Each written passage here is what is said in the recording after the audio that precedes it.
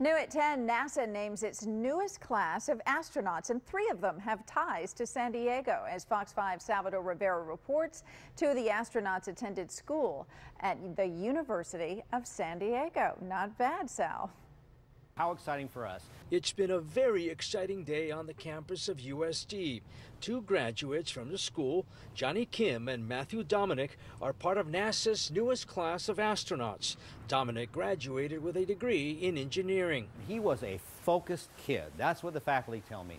He was so focused, he developed some highly innovative technologies while at the University of San Diego. Of course, he was an ROTC student, so he went on to the Naval Graduate School and went on to test pilot training and became what he is today. Jonny Kim, wow, Jonny Kim was a math major, really close to engineering, but he became a doctor, went to Harvard Medical School, and now they're both in there together. How exciting for us. Dr. Shiley-Marcos is the dean of USD's Shiley-Marcos School of Engineering.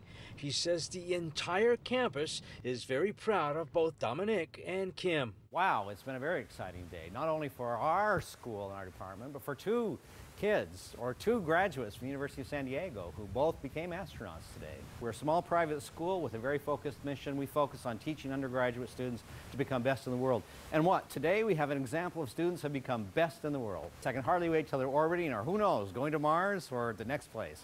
Who knows? Dr. Roberts could not talk about Rob Cullen, also named an astronaut because Cullen attended UCSD, but he went on and on about Dominick and Kim. University of San Diego having astronauts. We've had CEOs, we've had CIOs, we've had other important people graduate from our program. But having an astronaut, that's just really cool. Out of this world, right? That was our Salvador Rivera reporting.